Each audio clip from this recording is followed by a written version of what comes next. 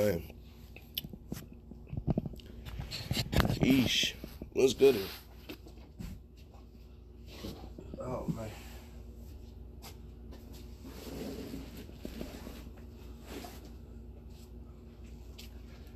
Alright, I gotta do a real review of these two joints. Haven't did a real review. I did a little video of the shit a few days ago. But, you know, you gotta eliminate a lot of damn cussing when you stick that shit on other media platforms. So I'm gonna review the couple little joints I picked up for my son. One of them he's had for a long time, maxed out 250 yards with. The other one, we just kind of waiting until I found it for the price point that I wanted to spend for that type of caliber, to give him the same type of platforms as his dad when we go out and do a lot of training. You know, even with these two joints that I got for him, you know, when I go out and do, you know, training by my damn self, instead of me always blowing up 5.56 or, you know, 300 blackout or 308, you know, I mess around and I take out the two joints that I purchased for him to learn with, and save me a lot of damn money shooting 22 long rifle or the 22 Magnum, any of those damn calibers that I can find in large bulk at a cheap price. You know, 5.56 hard as hell come by right now, you know, where I want to pay for it. You know? You know, I'm used to paying about 40 cents a round for 5.56. Not this shit they got going on now, about $1, $1.25, $1.50, $1.70. You know, the same shit with the 308. I'm used to spending probably about $1.25 per 308 round, where right now them motherfuckers running a good, you know, $2, $3.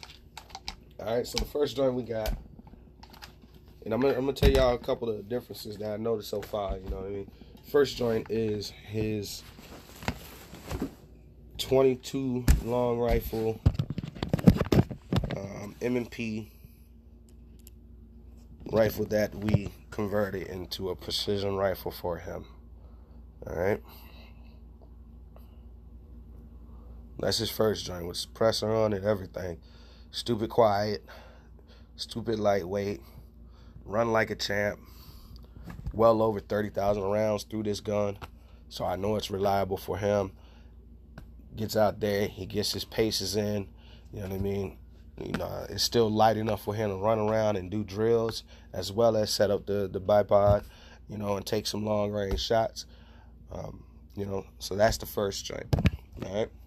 Now the joint that I just picked up for him, like I said, he gotta be like that. Daddy run that Delton Lima, and I also run that Delton Sierra 316. Is my main two joints. You know, so this is the other joint that we just picked up for him, and got that bitch souped up too. The M&P 15-22 pistol. This is not a stock. This is a pistol brace. So he has the pistol version and the rifle version. Same shit that I run. You know, when we go out and do tactical drills, you know, we keep our rifles on our back. You know, we got our pistols in our hand. We run through, boom, boom, boom, boom. We drop the pistol. We got to run through with the rifle, boom, boom, boom. Take a couple long range shots, boom, boom, boom, and just keep it really moving. All right. Now I only got 100 rounds through this joint. He has not shot this pistol yet. I got it. I put all the extra accessories to it. If you get the M&P 15-22 pistol, it comes in all black. Everything's black. Mag pull handles and all that shit, right? You gotta flip things up your damn self in order to get it the way you want it.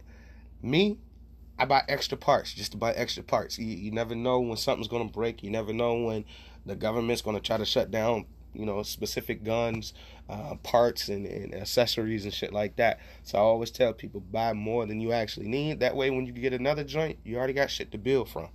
All right.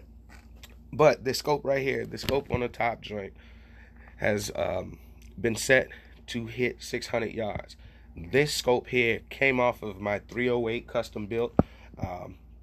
I went up in the range for my scope for my 308. The scope that I got on my 308 now does 1,500 yards plus.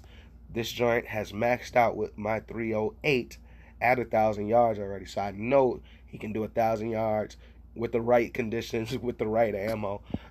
He should be able to hit quite a distance. But like I said, he maxed out 250 with that particular rifle, with that particular scope on there. Has been his best so far. But we're gonna get him out to a different range to get him maxed out even further than that. I guess I have to make my appointment at Quantico to go to the gun club that I'm a member of and go get some 1,000 yards with him, or 500 yards, whatever it may be. All right. So that's that. Now this joint here, like I said, haven't had it long. I put 100 rounds through it just to see how reliable it runs. I was shooting at 50 yards, 25 and 50 yards, 50 yards dead on, 25 yards dead on. When I go back out this week and get my daddy time, where I go shoot by myself, no kids, none of that shit, no extra people, I'm going to see if I can hit 100 yards with the pistol. Now, it's been done. I've seen other people do it with their actual M&P 1522 pistols. I haven't shot it yet, but we'll get that damn footage this week. All right. Now, with this joint, make sure it's clear. All right. With this joint, we customize every damn thing. Pump on. Same charging handle as we got on the top joint. And we got some other parts coming in for like the anti-rotation pins, because I do want to put the anti-rotation pins on here, even though it doesn't have any recoil. That little strip makes it look real dope, and I want to make sure that we secure in the trigger that we upgrade. I'm big on the Geissele triggers. Most of my AR platform stuff has Geissele triggers in it, and with these two guns in particular, I stuck the Geissele S3G triggers into them. The S3G triggers, they're stupid short, boom, stupid short, and reset. It's stupid short with them. And then just crazy trigger. Extremely lightweight trigger. Allows him, when we are at specific range that we can rapid fire, allows him to just pull, bump, and dump 25 rounds that come in the mag quick as possible. Now, I do got a full mag here. I am going to hit up a range around lunchtime just to have a little bit of fun today. But yeah, that's that shit right there. That's that shit right there. That's that shit right there, boy. I'm trying to tell you. Now, what we waiting on to come in for this, we're gonna put a little. I'm not sure if I'm gonna do a compensator or I'm gonna put a suppressor on here. We'll probably run a suppressor on this joint just to make it even more quiet, like I do on most of my other rifles and pistol builds. So we'll probably do that. Now, one of the main differences that I did notice.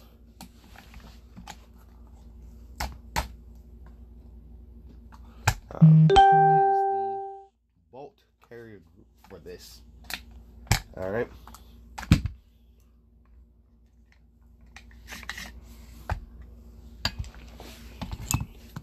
All right, this is the one out of the rifle.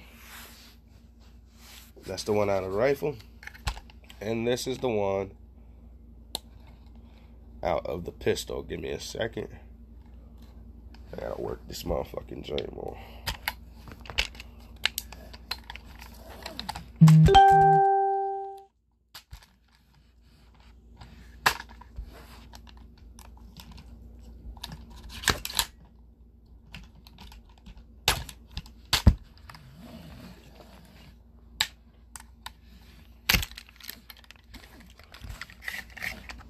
Alright, and this is the joint out of the pistol. So pretty much what I've been hearing online is there's no difference. Everything's the same. Everything runs the same. All the bolt carrier group, everything is the same in the rifle as it is in the pistol. But that is not the case. As you can see, the actual pistol has a curve cut out to it, or a tilt to it, where the other one does not. Now, I haven't had any issues with this one yet, but I do have extras of these just in case this starts to act funny. I can switch it out. Now, the main thing that we have done, which I think everybody that has a 1522, if you run it for yourself for training or you run it with your kids, I think everybody should change out the extractor. Get one that's a little bit of an upgrade. You get the spring, you get the bolt, you get the extractor that come with it. So I would change those out. I've already changed this one out just to get on top of things, to make sure when we do, bust the gun, it ejects the spent round out like it should with no issues. Like I said, brand new, still got some breaking in to do to get all this damn paint off. I don't know why M&P put all this damn paint on there. It doesn't make sense to me, but it is what it is. All right, so those are the differences and those are the similarities. The guns are extremely well put together, extremely lightweight, put in a lot of work.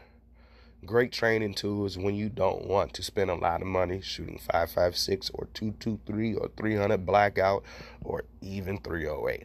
Like I said, those are the cartridges that we use in our rifles. And man, that shit could get expensive. Much love, much respect to everybody, man. Y'all get some footage of these in the next coming days.